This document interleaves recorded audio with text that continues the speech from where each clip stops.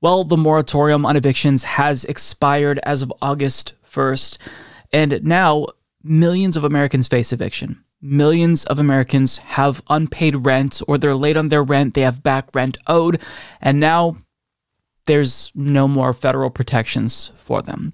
Yes, there is money being allocated at the state level sent by the federal government, but yet not all of that money has been used. In fact, just a small portion of that money has been used. So additional action was necessary, and we knew that additional action would be necessary.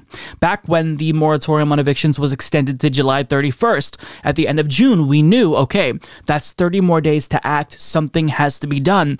But yet, people in power in the Democratic Party leadership, they didn't take the appropriate action. Biden's administration did nothing. The CDC did nothing.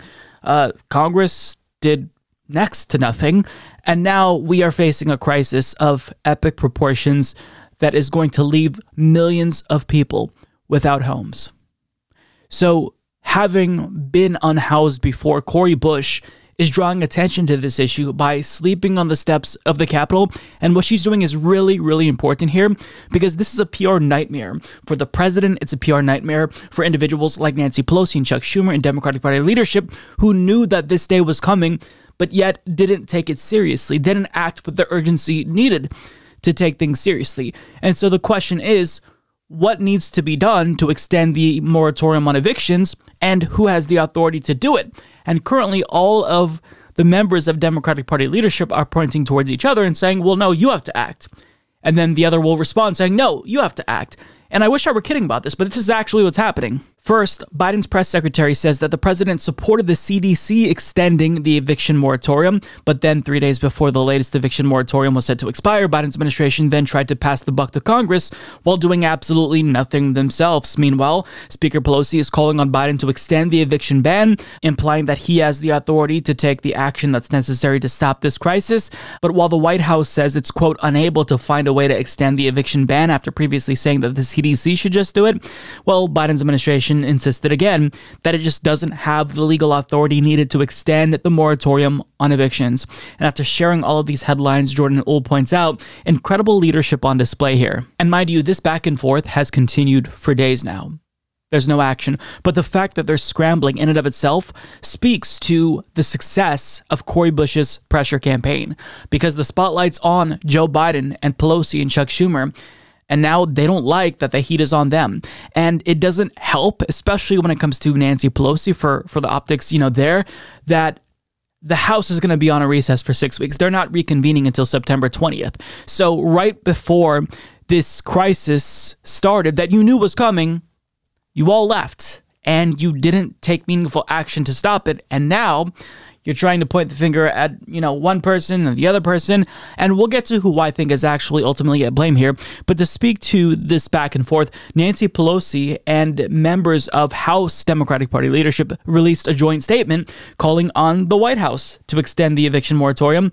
And now, after previously supporting the idea of a CDC extension, well, now the White House is saying, okay, we talked to the CDC, and it doesn't necessarily seem like they can do much either. So this is per Jeff Stein of the Washington Post. Biden asked CDC on Sunday to consider 30-day eviction moratorium where COVID is rampant, but CDC director and her team have been unable to find legal authority for a new targeted eviction moratorium. White House pushing states and cities to speed up the spending of the money that was sent to them. So the Supreme Court ruled that the CDC doesn't have the legal authority to impose these moratoriums. So the Biden administration talked to the CDC director and said, can you find a more narrow eviction moratorium on areas hit the worst by COVID-19? And, Rochelle Walensky said, we just don't have the legal authority to do that. Now, meanwhile, while Biden and Pelosi are pointing the fingers at each other, the vice president weighed in, and she was asked why the administration won't extend the eviction moratorium administratively, as House Democrats say they can do. And then she responded saying, it's an important issue, very important issue, she said to me in the Senate, referring to CNN reporter Manu Raju. Well, thank you so much for this bold statement, Madam Vice President. Without your leadership, without your courage here, I don't think anyone would know what to do. So I'm so glad that you chimed in to tell us what we already know, that this is very important. I mean, this just is so bad for Democrats. And again, I want to remind you that they knew this day was coming, but yet they're scrambling currently because finally somebody, Cori Bush, decided to hold their feet to the fire and draw attention to this issue. We are facing one of the most serious crises in the history of the United States, where millions of people are about to be evicted from their homes. And those of you in power who were elected, you don't know what to do. So in terms of like who actually is to blame, my answer is all of them. They're all to blame. Joe Biden, the CDC, Nancy Pelosi, Chuck Schumer, everyone with power who's in leadership is to blame. And it's because they should be doing everything they can right now to stop this crisis. So let me tell you what I would have done in this situation. As president, I would have directed the CDC to extend the moratorium on evictions regardless of what the courts had to say before, and then that sets up a legal challenge. Of course, they're going to strike it down, but that buys you a little bit of time. You tell them to extend the moratorium on evictions, and you do what you can via executive order to also maybe embolden the CDC here. And on top of that, while that's happening, the House has to take action to extend it legislatively through Congress as well. So all of these things can be done simultaneously.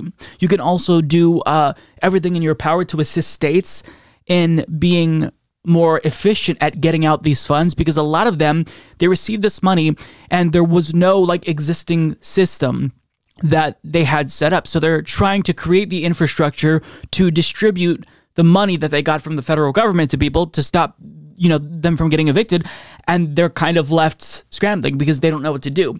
So we need more time currently is the issue, and it doesn't matter that the CDC is going to get struck down in the courts if they extend this eviction moratorium. Do it anyway, subvert their authority, and do it anyway. Buy time, because you can't just allow this to happen as Congress goes on recess for 6 weeks and people are losing their homes. You can't allow it to happen, but they are allowing it to happen. And that's why I say they're all to blame. They're all to blame because you knew this was coming. And when we knew we had until the end of July, that still wasn't enough. But now the eviction moratorium has expired, and only now they're taking it seriously. And they wouldn't have taken this seriously had Cori Bush not exerted pressure on them. Had Cori Bush not got all of the mainstream media to pay attention to what she's doing right now. So good on Cori Bush. The fact that Democratic Party leadership cannot get their act together and they're busy playing the blame game is so embarrassing. This is going to be a bad look come 2022. And they should all feel ashamed with themselves for not caring about this issue, because that's exactly what the issue is here. They don't care enough. That's why they're only focusing on this now, because somebody is forcing them to. So this is a huge crisis that we are now dealing with. Who knows how many people have already been evicted? It's bad.